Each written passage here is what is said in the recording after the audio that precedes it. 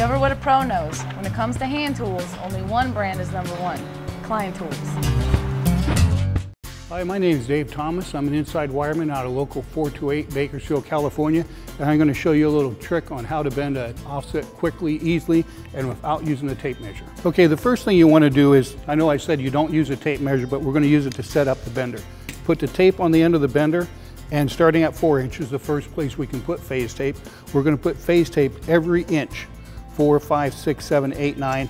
I marked it here just for ease, but that way I've got my bender like a story pole marked and ready for the next part.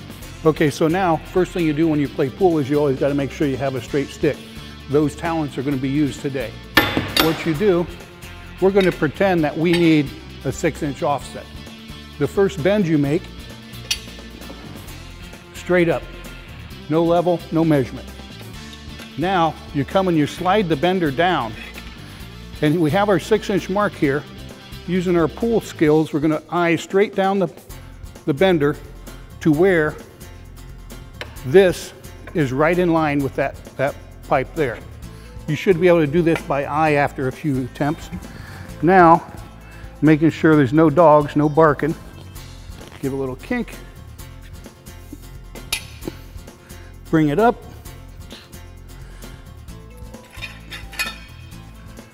Now, let's see if we match our last bend. How's that for a perfect 6-inch bend? Job tips brought to you by Klein Tools. Pros know the difference.